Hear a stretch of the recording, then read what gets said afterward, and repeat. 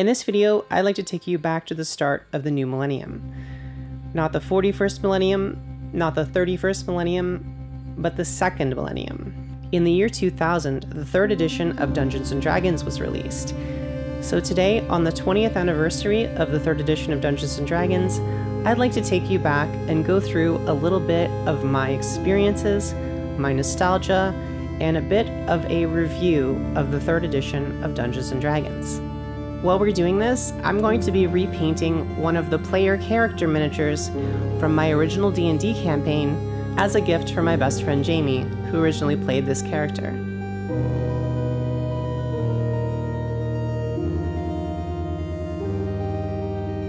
To first give you a little bit of context, I had a very large extended family growing up, with over a dozen aunts and uncles and over 20 cousins. I didn't have a lot of friends at school, and a lot of my closest friends growing up were my sisters and my cousins. I was playing Magic the Gathering with a few of my cousins when my uncle came up to us and asked us what we were playing. He said that it reminded him of a game that he had played in the 70s called Dungeons & Dragons. I can remember reacting with confusion as he explained to us the concept of a game that didn't use a game board, any sort of cards, or any plugs or game controllers.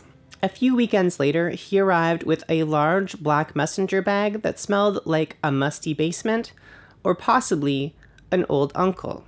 As he opened this bag, I can remember it was full of rule books, pieces of paper, and dice.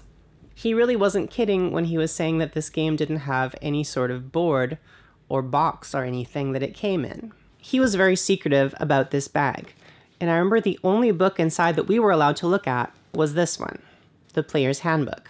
Using this book and a few of the character sheets that he had photocopied, we spent the next 2 weekends all coming up with characters, and actually he made us come up with 2 characters each because he said that one of them might die. And he was right about that. I remember that my first character that I came up with was a halfling rogue, or as it was called in those days, a thief. When he tried to explain the game, it didn't make a whole lot of sense to us, but once we started playing, it became very obvious. It was very much just playing pretend, but with more rules, and I think if he had explained it that way, it would have made a lot more sense. The first adventure that he ran us through was Keep on the Borderlands, which I think is one of the classic adventures. I feel like that's one of the classics. It took us several weekends to get through a lot of it, and often he wasn't available, so sometimes it would be like 1 session a month, 2 sessions a month at most.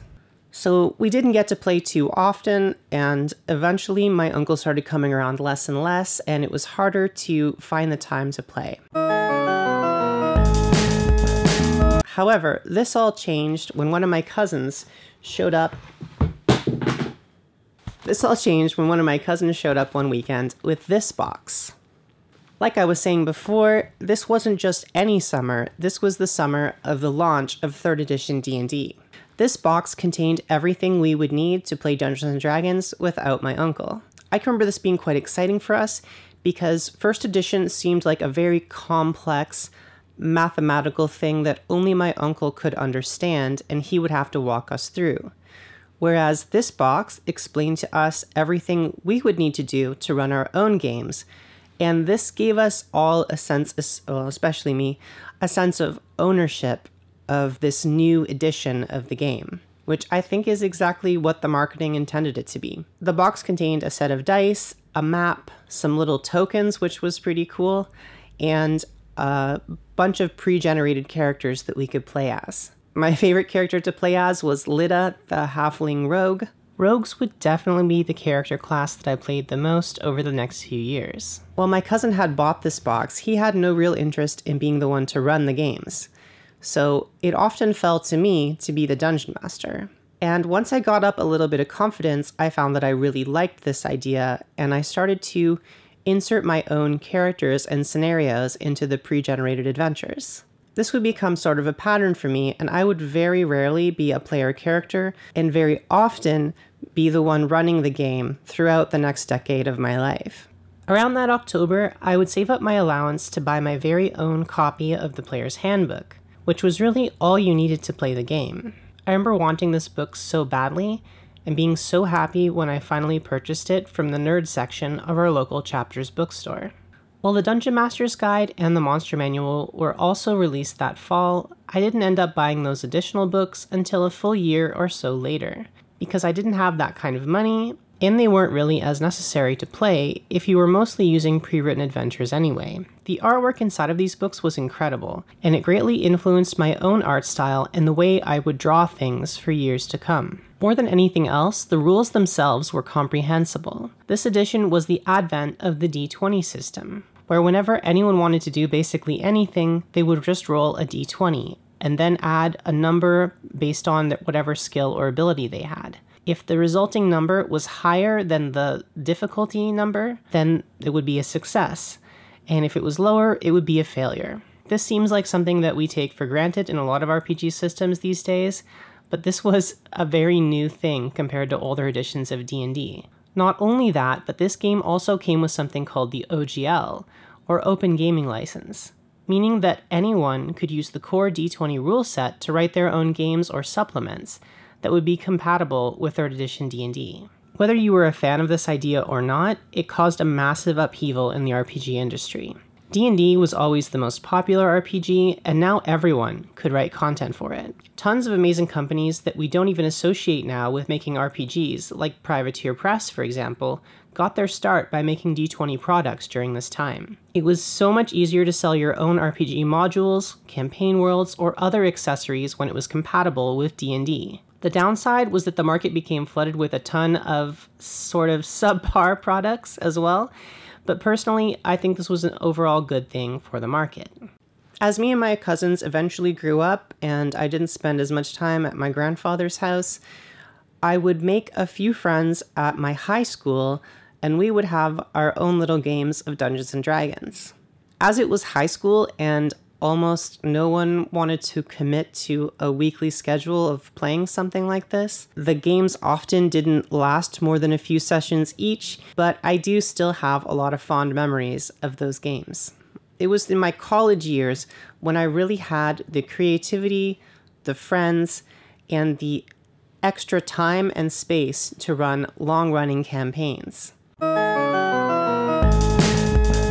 From the years of 2004 to 2010, I ran a long-running campaign, which was probably over 60 sessions, and we split it into 4 seasons, like a TV show. It even had a very short spin-off show with a second set of players.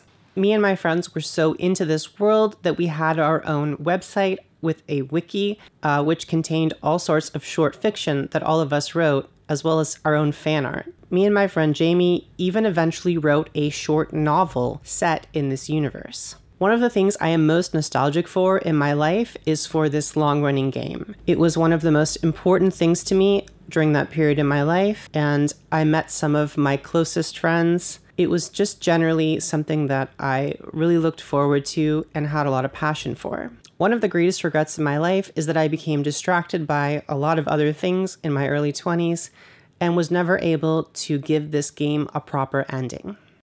I played in and run a few other role-playing games since that time, but none of them were quite as magical or as important to me as 3rd edition D&D and the memories that that game made for me. And in many ways, I have that game to thank for where I am today. It was the reason that I started painting miniatures, and the reason that I started to take hobbies like this more seriously in general. I hope you enjoyed this little time capsule and this look into my backstory. If you'd like to see more videos where I paint Dungeons & Dragons figures, or talk more about different role-playing games, please let me know down in the comments. If you would not like that and you want me to only talk about Warhammer all the time, feel free to put your comments in the garbage. Before we go, I'd like to thank every one of my patrons for supporting me so generously and allowing me to do this full-time as a job. I would especially like to thank Percussive Scruff, Zerkist, Stuart Smith, Jonathan Rhodes, Laurel, and Alex Brock. Thank you so much for your support. I wouldn't be able to do this without you. You can also follow me on Twitter or Instagram at Dana_Howell if you'd like to see my daily painting updates. Thank you for watching, and I'll see you next week. there's something moving behind that door.